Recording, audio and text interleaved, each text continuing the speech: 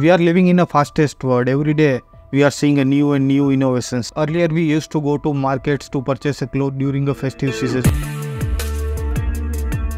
But now we are moved to e-commerce, and slowly we are moving towards a quick commerce like a Swiggy, Zomato, Blinkit. Similar ways, these days many companies are building a no-code automation platforms. We are seeing a trends on a LinkedIn and other social media platforms. Gartner says low-code and no-code technologies use will nearly triple by 2025. In this new technology era of no-code automation platform, as a tester, should we learn no-code automation platform, or what is the future of no-code automation platforms? Will it replace automation testers?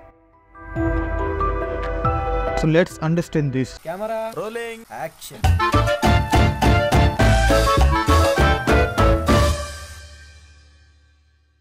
First thing first, let's understand what is a no-code or low-code automation platforms. Using these platforms, we can develop automation script faster compared to the traditional hybrid automation frameworks. How? Using no-code automation framework, we can do the drag and drop. We can write a test steps in a plain English, or we can record and play the automation scripts.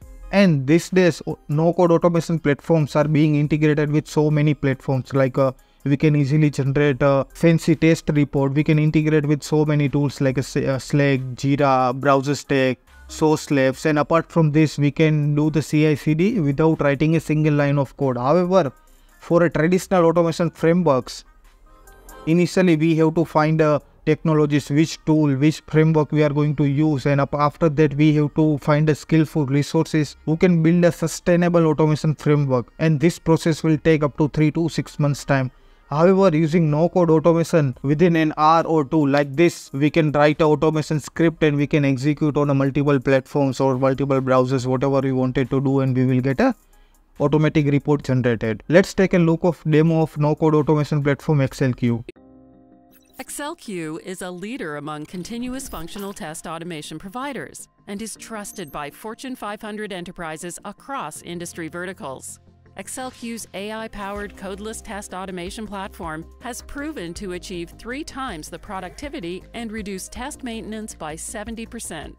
That translates to over 50% cost savings and enables alignment with your continuous delivery. XLQ brings the discipline, flexibility, and power of a conventional code-based setup into a codeless world.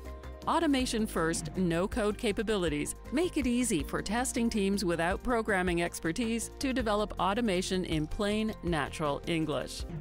The world is undoubtedly moving towards low-code, no-code, and cloud apps that present their unique set of testing challenges. Our game-changing technology, XLQ Live, drives digital assurance across enterprise and vertical industry apps. Give your testing verifiable acceleration. Sign up for a free trial today. We are discussing all this stuff, but we have to understand what are the advantages of a no-code automation platform. As a company or as an individual, it requires a minimum skills. If someone can understand the testing and someone can write steps, then they can basically automate UI or mobile applications using a no-code automation platform. So it requires minimal skills to work on. Second is test execution and test creation is faster, as we saw in a demo. Like in a plain English, we can write a script and we can integrate with so many platforms and we will easily get reports. Compared to the traditional framework, low-code automation requires less maintenance. For example, in traditional framework, if someone is breaking that, we have to again look back a code which is developed by years back or months back. But in no-code automation, it's just like a plain English or drag and drop, or we can again easily record a new steps and we can integrate with the existing script.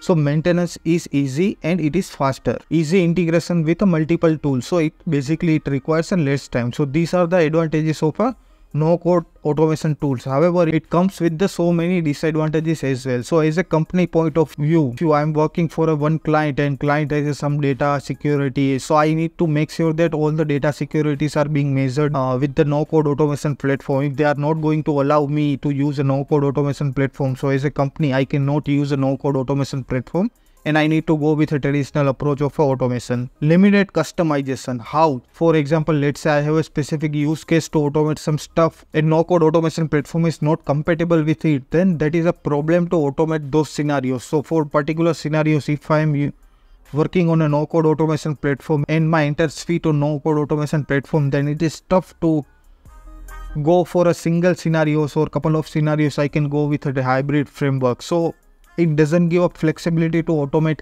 everything or most of the things.